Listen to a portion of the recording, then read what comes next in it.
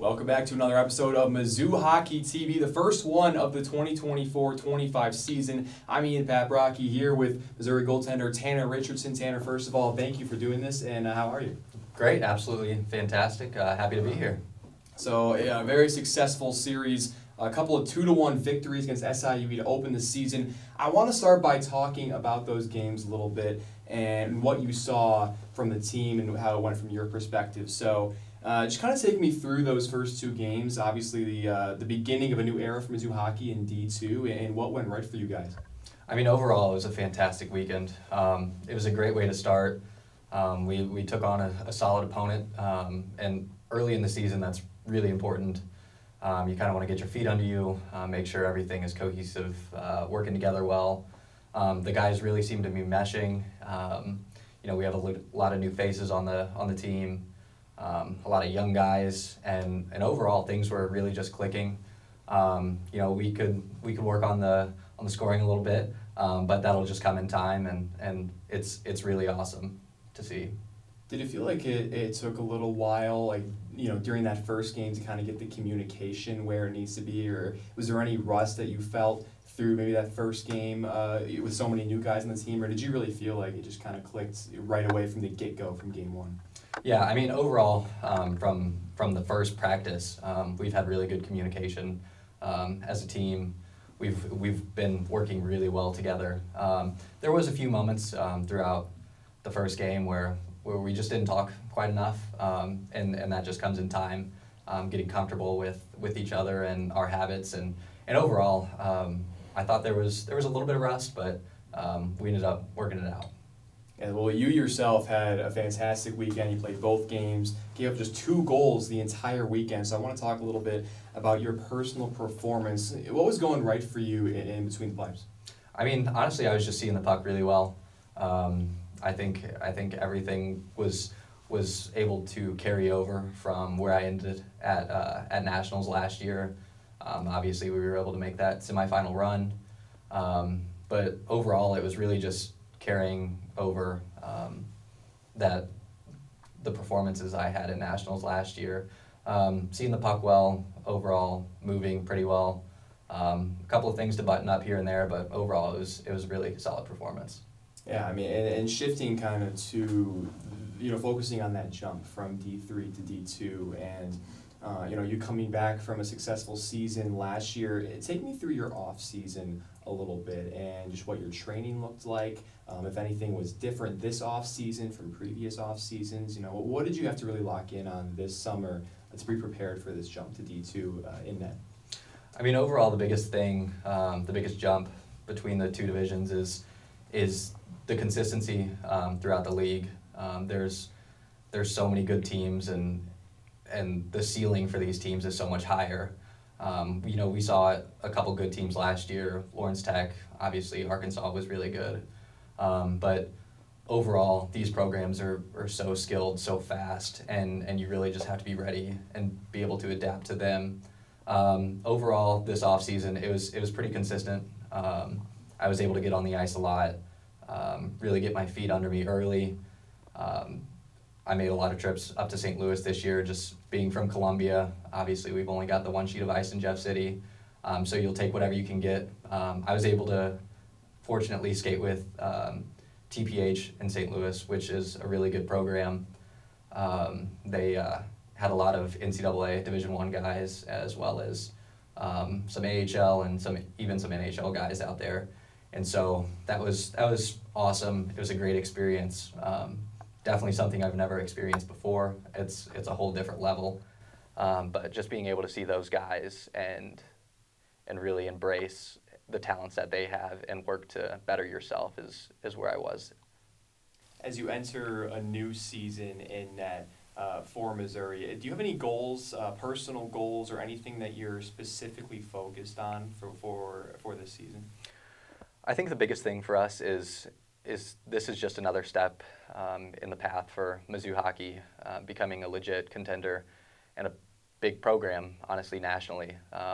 Obviously, the goal eventually is for us to be an NCAA Division I program, but it's just another step this year. Obviously, we want to continue off of the success we had last year, going to nationals. I don't think Nationals is out of the conversation this year. All the guys are optimistic, and we're really happy with where we are this year. I would say, honestly, just going and competing at Matcha, winning the conference would be obviously a huge step for us. Obviously, there's no auto bids this year to Nationals, and so everything goes to regionals, and that's where we want to be at the end of the year and competing week in and week out to be the best that we can. Talking a little bit about your workload, last year you were splitting a lot of time in that, especially early on in the season. This year, right off the bat, 2 straight starts for you.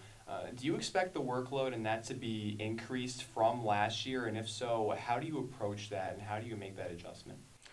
I think this year we really want to be consistent, and I think the guy who's playing well is going to end up getting those minutes. I think I had a great start to the season, and we've got some new young goaltenders on the team, 2 freshmen who made the Division II roster, and so a lot of that is helping them grow. But as much as I'm helping them, they're helping me and competing and really just becoming a better goaltender.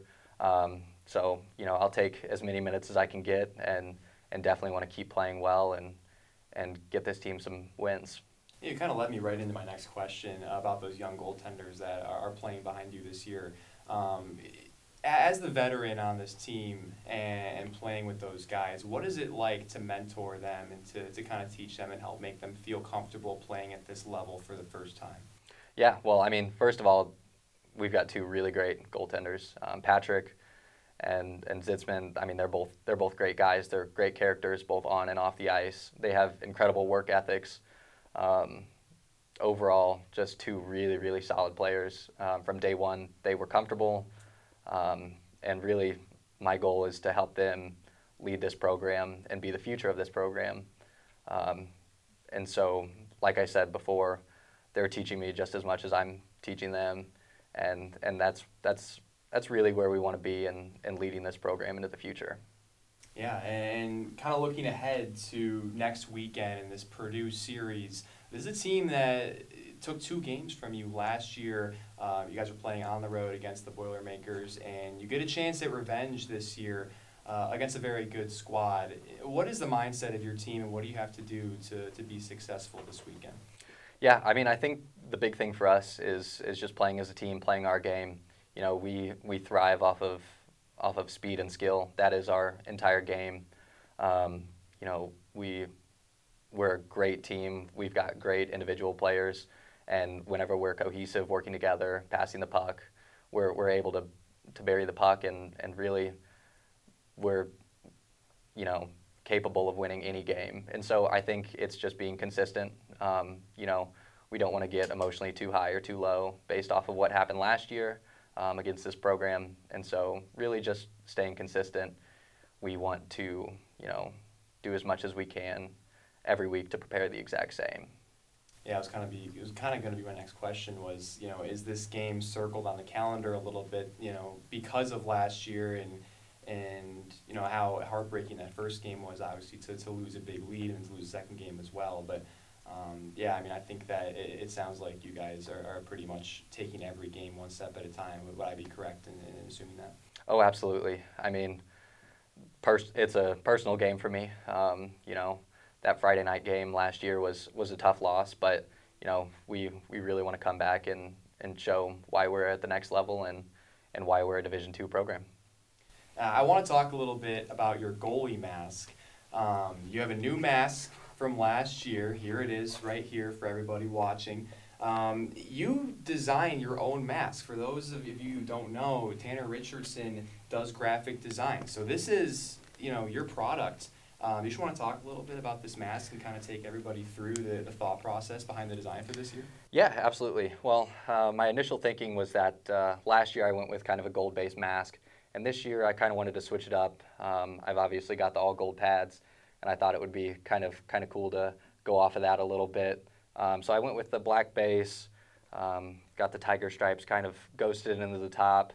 I had to take some inspiration off of one of my favorite Mizzou helmets. Was back in the day whenever we had the really big tiger, just the monochromatic color. Those things were awesome. I've got a few personal touches on here. One of my sayings this year is no excuses, and then on the back I've got inscripted here together. That's really personal to me, and then I've got GMS, just a really good initial in my life right now, and really overall, I don't know. I just wanted to switch it up. My last year, I figured I had to go big or go home. Really. Have you ever thought about, like, post playing career, like designing masks for goalies? And because I know a lot of like NHL guys, they'll go to a specific artist and have that artist make up a design. Has that ever crossed your mind, like potentially designing masks in the future for other goalies? Yeah, I mean that would be really cool. I would love to. It would honestly be so cool. And right now, staying in kind of the realm of hockey in the future, that would be awesome. But I like where I'm at. I think I'll stick to designing hockey jerseys, and that's something I really love right now. I do want to ask you really quick about your design of hockey sweaters. There's a Texas Tech sweater, from what I understand, is going viral right now that you designed that has a tortilla on the front of the jersey. So could you just kind of walk us through that a little bit and how cool that was to be part of that process? Yeah, it kind of caught me off guard today, looking at my phone and seeing NHL.com, TSN, Bar Down, the Hockey House Pod, all posting about these jerseys. But basically at Texas Tech, they have a tradition of throwing tortillas onto the football field right after the opening kickoff. And so that's something that they wanted to go for. I don't know how I feel about the design. It's a cool design. It's a unique concept. Not my cup of tea, but overall it's awesome to see my own work getting publicized like that. Well, if you turn on a random college hockey game sometime this winter, there's a chance that the team you're watching is wearing a sweater designed by this guy right here, Tanner Richardson. Tanner, thank you so much for your time here today. Best of luck this weekend against Purdue. Absolutely. I appreciate it. Thank you, guys.